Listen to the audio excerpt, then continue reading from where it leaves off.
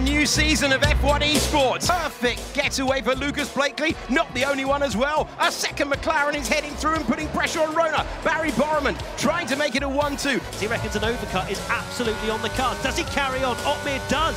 So we got Blakeley in the pits. Jarno Otmir believes, right, it's time to deploy the battery and try and take the lead.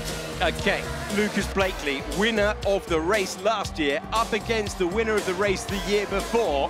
They didn't release me immediately. Yeah, exactly. It's going to be tied into the braking zone. Big opportunity now. Look at this. This is so tight. He's fighting his teammate. He's fighting Rona. He's getting through. Barry Borman is up past Lucas Blakeley, who has missed out. And we're very nearly 4 wide. It's turned into a brawl. After so long, we were waiting to see action. And now we've got some so close to contact. And Freddie Rasmussen is now in the mix. Haas on the right, McLaren on the left. And Lucas Blakeley's chances of victory might have faded. Over the road goes Rasmussen. Absolutely incredible action. And all of that fighting. And all of that squabbling and all of that scruffy but brilliant and glorious racing has opened the door for the reigning champion. Here's the moment. Here's the moment. He pulls out of the slipstream and he goes to the inside. Otmir won't have a choice. Barry Borman's going to take the lead of this one. It's Otmir over the road. Otmir rejoins. And Barry Borman's very nearly there. He's not the only one. The McLaren's fighting through here. Borman through. Blakeley to the inside. And Jarno Otmir, having held the lead brilliantly after that strategy, loses out to both McLarens. This is what I was talking about. When you have to fight a team on your own, one can always just sacrifice the race and push you off, get a penalty or whatever. And that's the pain of having to fight a team on your own. And it's a new season. He's got a new team, but it's the same outcome. Lucas Blakeley wins the opening race of the year and takes victory on debut with McLaren. It was so much, so I'm very happy it's over, and certainly a great way to start the season. And it is pedal to the metal, and it is go, go, go, go, go. Thomas Ronhaar off the front row gets the best jump of all. Marcel Kiefer, though, however, goes along with him. They are side by side. Ronhaar swallowed up by Lucas Blakeley. He's now up into P2, Matt Gallagher. Yeah, and another man who could be looking at 0 is David Sinitsa. He's currently in no man's land, but we got a battle for the lead. Lucas Blakeley now leads, heading into Tamburello, and takes the lead in lap 7. He scored at Bahrain, his first win in the first race of this championship. He's about to cross the line and take his second. This time at Imola, Lucas Blakeley is the winner. Wait for it, wait for it, wait for it, wait for it, wait for it, wait for Barry. Let's go! Yes, baby! Yeah, I didn't want to scream too early at the last corner because I didn't know if I was on track, but let's go! Young and old, gather round, everybody hail a new king in town. It's been a Silverstone masterclass for Freddie Rasmussen for the 11th time in F1 Esports. Freddie Rasmussen wins, but the man at the flag first for the first time, Thomas Ronhaar across the line to become a winner in F1 Esports. Who dives to the inside? This is going to be so tight. Barry Borman's deep into the corner. He's nearly there. Freddie Rasmussen's got close, not close enough. For the first time in F1 Esports, it's Barry Borman who is the winner. He holds on by just over 1.5 tenths of a second. But Lucas Blakeley, 5 points. That's all he has in the championship ahead of Freddie Rasmussen. There's no more defending, there's no more damage limitation. He has to go on the attack and start winning races again if he wants to win this Drivers' Championship. And for the 6th time this season, we go racing full wets on for the majority of the field as we leave the line. And it's Ronhaar squeezing like they were. Oh, he was trying to squeeze his rival. He's trying to come back. Ronhaar into the side there. Nicholas Longday. They're pinching themselves. The pole sitter dropping down the order. And he has really grown into a championship contender. Became a race winner in the F1 Esports Pro Championship last year. Now finds himself as the championship leader this year. There he is. Out of the final corner for the final time. What a dominant drive. Lucas Blakeley wins at Zandvoort for his 3rd win of the season, for his 5th win all time in F1 Esports. A masterful drive. Back on the top step of the podium, completely deserved. What a message to send his competitors. Look how much it means. with the championship leader having a tough day of it, having a tough event so far, and Jake Benham in just his second race, diving to the inside and taking 8th place. Oh, look at Benham getting involved. P8, not scored any points yet in this F1 Esports Series, and may well be coming home with 4 if we can keep Lucas Blakeley behind. Lucas, the championship leader's having an absolute mare out there.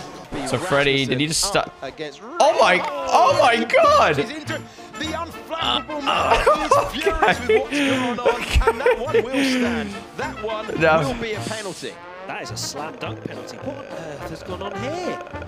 I don't understand that. Alright, no comment, no comment. That is... Interestingly, you got Rasmussen and Ronhard both trying to catch Lucas Blakeley. Blakeley on the back foot again, it seems, in qualifying. Now, he's not a massive amount off, and he's currently 6th, but if he's starting 6th, we're probably going to see a new championship leader come the end of tonight. Here we go then, the end of this Q3 session, the penultimate round of the season, and Longue only manages 4th fastest. What about Blakeley? To the top of the timesheets for Lucas Blakeley, the championship leader, throws down the gauntlet. And at Brazil, it's pedal to the metal, and it is go, go, go, go, go. The 2 McLarens leaving in tandem, Blakeley and Burmand. They're both together, but Blakeley, the pole sitter, he leads the way through the center S's in behind Donoso. Yeah, Lucas Blakeley, though, he will take the final corners here, coming out of Junshao, now past the Archibancadas. He took victory at Bahrain, he took victory in Italy, he also scored in the Netherlands, but for the 4th time this season, he'll take a victory, this time at Brazil. Lucas Blakeley wins the F1 Esports Brazilian Grand Prix, and it'll go all the way to Yas Marina at Abu Dhabi. Yes, I mean, I've always sort of, I mean, I guess as evident now is I always sort of wear my heart on my sleeve. I'm very, I'm very passionate, and I try to embrace that, every day I go racing. And yeah, I feel like tomorrow nothing changes. It's still another race day. It's the last race of the season. Exciting stuff. I dare say it'll be a crazy race again for all the people at home to enjoy. Probably not so fun for me, but end of the day, tomorrow's it's the exact same. It's got to go out there and smash it.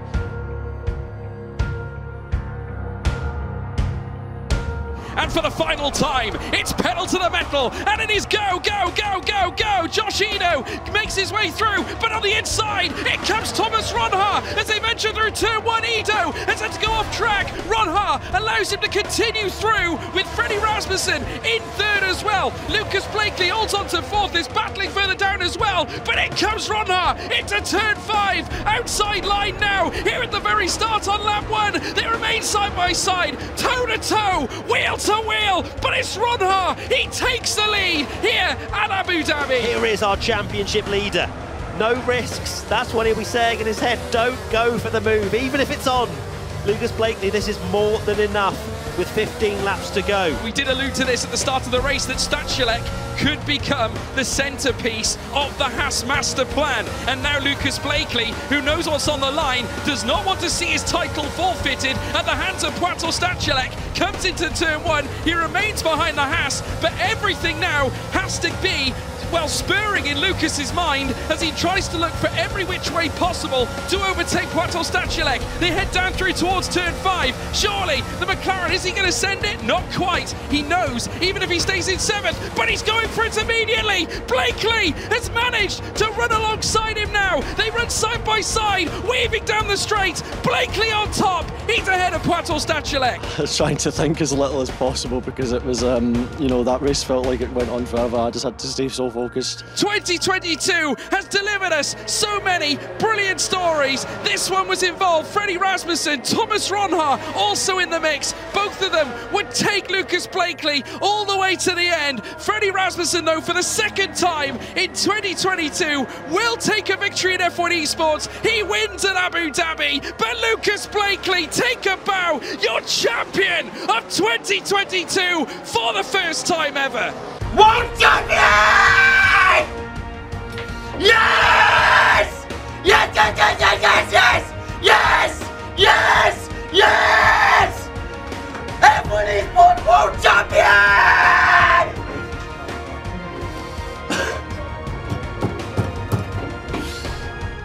Yeah, when I came across the line, it still doesn't feel real. I'm just speechless at the moment.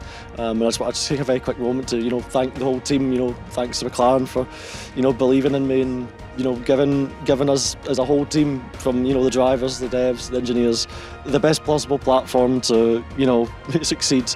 And yeah, I've got to, you know, say a quick thanks to my family watching at home as well, because, you know, they sacrificed so much to let me go racing in the first place. And this is very much our championship. So Mum, Dad, Zach, I love you. I know you're watching. This is our championship.